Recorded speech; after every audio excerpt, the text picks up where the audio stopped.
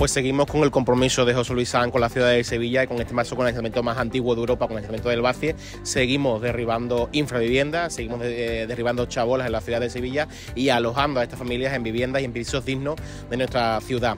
Seguimos con ese compromiso, hemos sido el Gobierno que en un año hemos hecho más derribos y más realojos sociales que en los anteriores 8 años del Gobierno anterior, y por lo tanto ese es nuestro compromiso. Muchísima esperanza en acabar con el asentamiento en los próximos años y puesta a disposición a partir de septiembre de esa nueva unidad que hemos creado, Atención al chabolismo, con 20 profesionales que van a trabajar en la ciudad de Sevilla para eliminar los dos grandes centros chabolistas como es el Vacie y Reina de Los Ángeles.